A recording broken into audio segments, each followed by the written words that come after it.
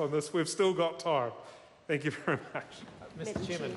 I call the Honourable Chris Hipkins. Mr. Chairman, the member who's just resumed his seat raised a lengthy and interesting issue, which I'm sure the Attorney-General at some point would be more than happy to comment on in great detail, and that is around the issue of cross-references in legislation. I can say that in the almost decade that I have been in the House, this is something that has frustrated, I think, many a lawmaker and many a law interpreter.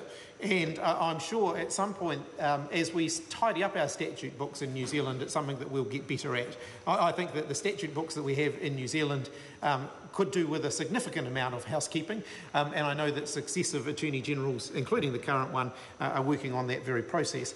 But the more substantive issue, which is around would there be one code of conduct or many codes of conduct, I think that's a really important issue to raise. And I'd simply draw at this point the members' attention to an amendment made during the Select Committee process, which made it very clear that any specific provision does not limit or affect any other provision in the Act in terms of the conduct of a member. Their statutory requirements, if they have statutorily defined requirements, would not be affected by a code of conduct. But there's another related issue which I think cuts to the heart of the concern the member was raising, which is around where people are subject to more than one code, because the code of conduct that applies to the Crown Entity Board might not be the only code that they have to comply with, because the Crown Entity itself may be regulating a profession, for example, where there's another code that's in existence. So, for example, the Code of Conduct for the Directors of Victorian Public Entities in Australia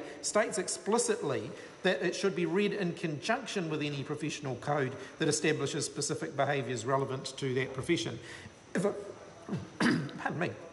If I go to the UK Code of Conduct for board members of public bodies, it applies in addition to any duties of directors under company law or duties of trustees under charities law. So I think what the drafting of this is getting to is that I can't envisage that the Commissioner would be issuing willy-nilly lots of codes of conduct, but I think what they do need to have the ability to do is take into account other codes of conduct that those same people might be subject to. I call the Honourable Dr Nick Smith. Mr. Chairman, there are two substantive issues